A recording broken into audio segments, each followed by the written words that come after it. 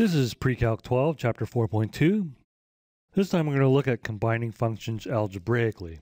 And remember, this is adding, subtracting, multiplying, and dividing functions. The big thinking is when we add and subtract, the function is going to behave like the most dominant term. For example, if we have f of x equals x cubed plus x, and g of x equals x squared plus square root x, h of x equals f of x plus or minus g of x is going to behave most like x cubed. When we multiply, the combined function will behave like the product of the dominant terms. So if we have the same f and g, it's going to behave like x cubed times x squared, which is x to the fifth or a quintic function. And dividing, it's going to behave like the quotient of the dominant terms. So this is going to be like x cubed divided by x squared. So this is going to behave like a linear function. Since we're talking about functions, it's good to look at the definition of a function again. This is the function name or letter. You already know some function names, such as sine, cosine, tangent. Those are all functions. Normally we have a parameter, and it's also called an argument or input, and it comes from the domain. The parameter doesn't always have to be x. It can be y, it can be z, it could be theta, as in our trig functions. When we evaluate a function at a particular value, we get a result or a value, and the output is in the range. Okay, let's evaluate this function at f of negative 6. So we're using the same function here. Always use brackets when substituting. So negative 6 to the power of 4 plus negative 6 to the power of 3 plus square root minus negative 6 minus 5. This is even, so it gives us a positive value, 1296. The power is odd, so that gives us negative 216 plus root 6 minus 5. And we can take one more step to simplify. This is 1075 plus root 6. Now, we don't have to have a single value here. We can have an expression here. So f of 4 minus 7, we just put 4 minus 7 in brackets to the power of 4, or you can simplify this to just negative 3. 4 minus 7 to the power of 3, square root, negative 4 minus 7, minus 5.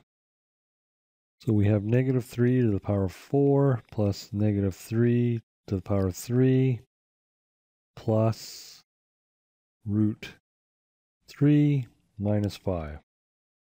This is 81 minus 27 plus root 3 minus 5, and this simplifies to 49 plus root 3.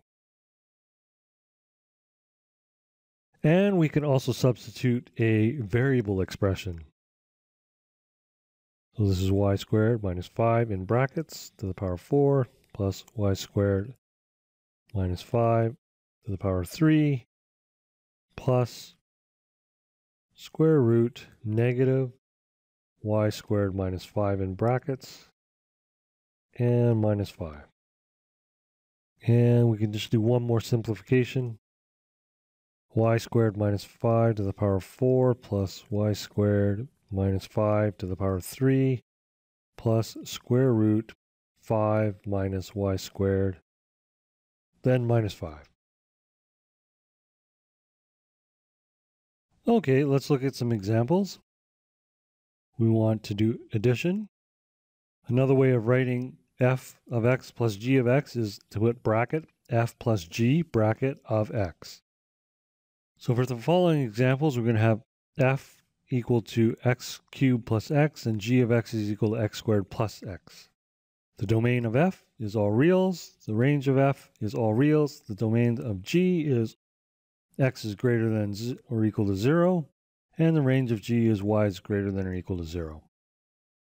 So this is simply x cubed plus x squared plus x plus root x. I rearranged the function from highest power to lowest power. Here we have a special case for the range, in that we have all positive terms. So that means we know the minimum value is 0. So the domain of h is x is greater than or equal to 0. And the range of h is y is greater than or equal to 0. Now let's look at subtraction. We have x cubed minus x squared plus x minus root x. To figure out the range, the domain of h is x is greater than or equal to 0 because of the square root. The range of h is a little bit more complicated.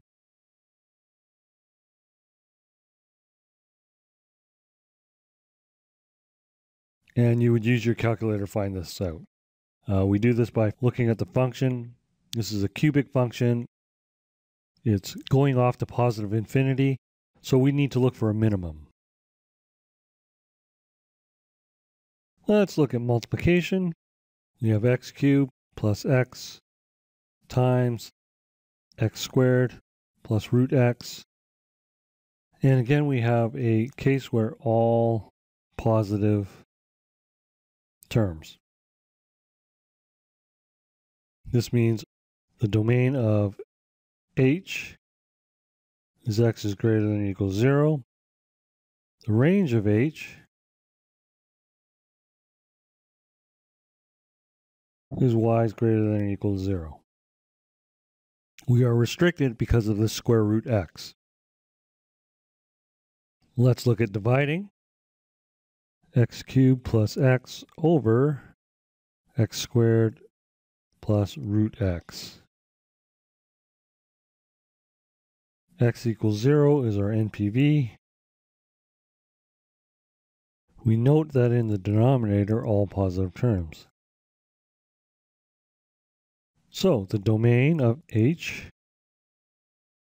x is greater than or equal to 0, and the range of h, y is greater than or equal to 0.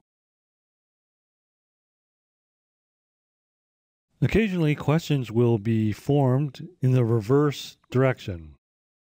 So instead of finding the combined function, we want to find the original functions. And usually there's many solutions, so pick easy ones. For example, k of x equals x to the power 4 minus 3x cubed plus 2x squared plus 10. Find f, g, and h such that k of x equals f of x plus g of x minus h of x. So let f of x equal x to the power 4. Let g of x equal these two terms. Because these are both positive, we're looking for plus g of x. 2x squared plus 10 and h of x. Let this be the negative term, so 3x cubed. And just as an illustration, let's show you another solution. F of x equals x to the power 4 again. G of x equals negative 3x cubed. And h of x equals negative 2x squared minus 10. Clearly, the positive solutions look easier. Let's look at another one. H of x equals x squared minus 5x plus 6. Find f and g such that h of x equals f times g of x. Since we're multiplying, a good thing to do would be to factor. So x squared minus 5x plus 6 equals x minus 3, x minus 2. So f of x equals x minus 3, and g of x equals x minus 2. Try not to give the trivial solution. The trivial solution is just setting f equal to h of x, which is x squared minus 5x plus 6, and g of x equals 1, because 1 times anything is itself, but this is a trivial solution, and I won't accept it for a test. Last example, h of x is equal to x cubed. Find f and g such that h of x equals f of x divided by g of x. Again, we have a trivial solution. F of x equals x cubed, and g of x equals 1. But again, please do not use this trivial solution. So, you might think that f of x equals x to the 4, g of x equals x is a good solution. However, this doesn't work because we have an NPV where x equals 0. Here, we have no such NPV. There is no non-permissible value. So a valid solution, I'm just going to put an x through that. A valid solution is f of x equals 3x cubed, g of x equals 3. This works and has the same domain. And that completes this lesson.